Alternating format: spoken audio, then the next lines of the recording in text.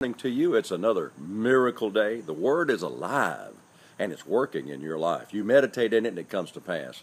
I've been talking to you the last few days about whatever you bind, whatever you loose, then heaven stands behind that. A lot of the problems that we have is because we allow them. I'm going to ask Pat to pick up on that. Don't let the devil come in and tell you, you got to have this. You don't have to have it. You don't have to allow it. That's right. You are the one in authority of your life. No one else. You have the right to choose whether or not you're going to be sick. There's been times that I'd get up and Satan would try to put some symptoms on me, and I go, you are not putting that on me. I am healed by the stripes of Jesus. And do you know what? He has to flee.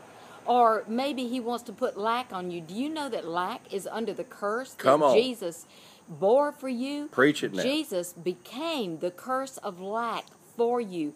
And, well, we won't even go there about what lack is, but you have a choice of saying, no, I will not have lack. I choose wealth and riches. I choose abundance.